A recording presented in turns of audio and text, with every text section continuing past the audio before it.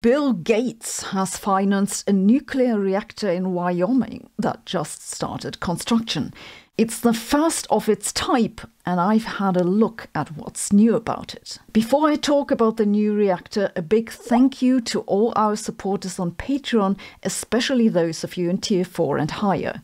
This channel would not be possible without your help, and you too can help us. Go check out our Patreon or join us right here on YouTube. The new reactor comes from the company TerraPower, and they call it a Natrium Reactor. Natrium is the Latin and German name of the chemical element Na that's called sodium in English, which is why, confusing absolutely no one, the key element of the Natrium plant is a sodium-cooled fast reactor combined with an energy storage system. That it's a fast reactor doesn't mean it runs across Wyoming. It means it uses fast neutrons.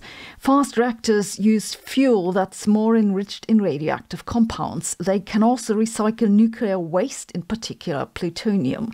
That it's sodium-cooled means what you think it does. The energy that's created in the nuclear reaction is carried away by the sodium and then used to generate electricity. This also cools the reactor. One uses sodium because that has a high boiling point and can transport a lot of heat. It has the additional benefit that it doesn't catch too many of the fast neutrons because that could impede the reaction. Sodium-cooled fast reactors have been around for a while. The new thing about this one is that it comes with a built-in energy storage. You see, rather than creating energy from the hot sodium directly, they can transfer the heat from the sodium to a molten chloride salt and store that in a big tank. Then they can create the electricity later from that hot molten salt. This does, of course, reduce the efficiency because some energy gets lost in the conversion and storage, but hot molten salt has a very high storage capacity. The heat loss can be as low as a few % per day. And it has the added benefit that this nuclear power plant can effectively ramp up and down the electricity output very quickly. Now, contrary to myth, conventional nuclear power plants can ramp up and down,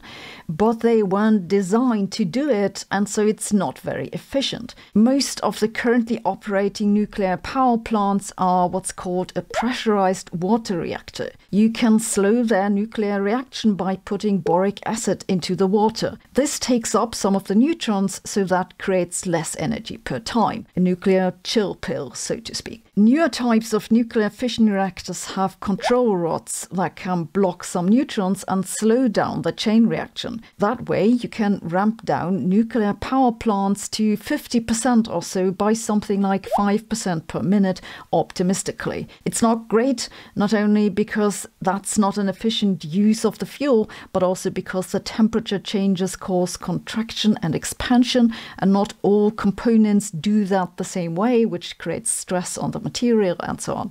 So while it's incorrect to say that nuclear power plants can't be ramped down, it's correct to say that they're not good at it. Kind of like Windows gets slower booting up every time you use it. So I assume Gates is familiar with the problem. Gas power plants, in contrast, can be ramped up and down very quickly by 15 or even 20% per minute just by adjusting the amount of gas burned. The new reactor in Wyoming gets around this problem by not ramping up and down the reactor itself, but by not always converting the energy directly into electricity. If the grid doesn't need the electricity, they park the reactor output as thermal energy in this molten salt. This means that such a reactor can even out grid fluctuations caused by fluctuations in wind and solar. This will work on the scale of hours or maybe even days, but the storage isn't efficient enough to make sense for longer periods. One thing one could do for longer storage is to produce hydrogen and store that. This will reduce the efficiency even more, but I guess better electricity produced with low efficiency than none at all. The new plant in Wyoming is designed to generate 345 megawatts and, if all goes according to plan, should begin operation by 2030. If successful, the project could position Natrium technology as a cornerstone in future energy infrastructure. A future that Germany will miss out on. But hey, who needs reliable power when you have lederhosen and beer? Artificial intelligence is everywhere, and it's learning to code. It isn't hard to predict that this is going to become a major safety problem for internet browsing soon. Or maybe it already has, it's just that we haven't heard of it.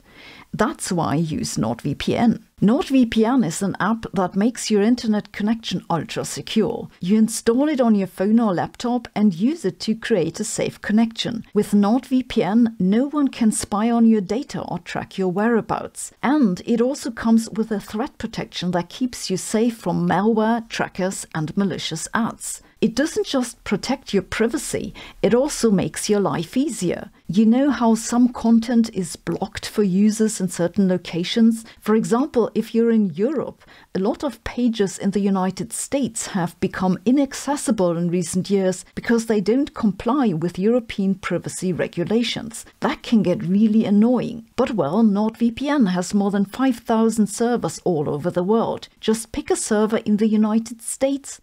Problem solved. You can make use of our special offer if you use the link nordvpn.com/Sabine or the coupon code Sabine. Thanks for watching. See you tomorrow.